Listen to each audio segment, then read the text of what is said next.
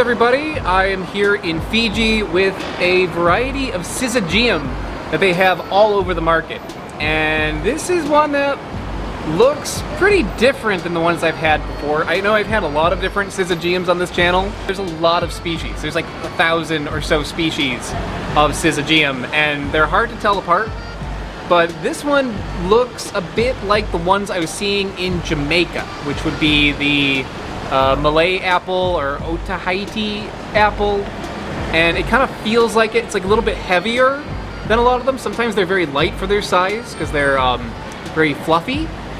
This one feels like there's some density to it. Like there's some weight to this guy. So I think it's going to be a little bit like the ones that I had in Jamaica. Those were also like that. It also has a different kind of color to it. It's like kind of like speckled a little bit.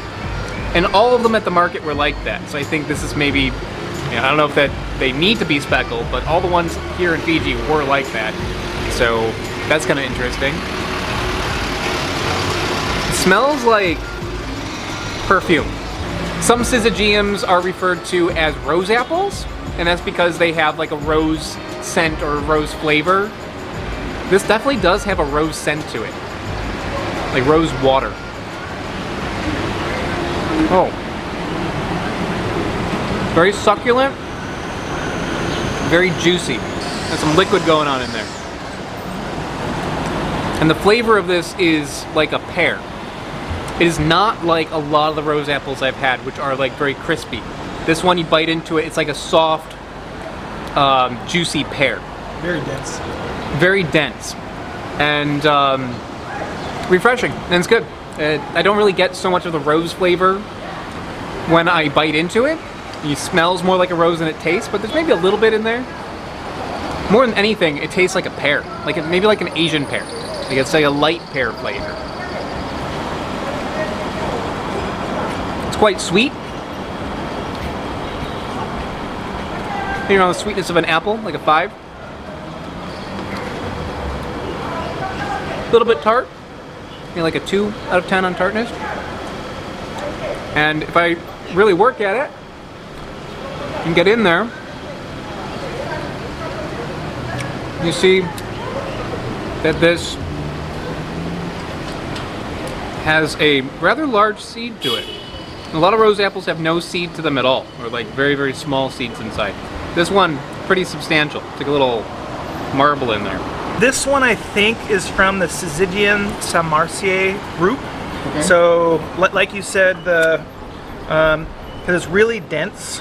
You just ripped that right in half. That's yep. Cool. Yeah.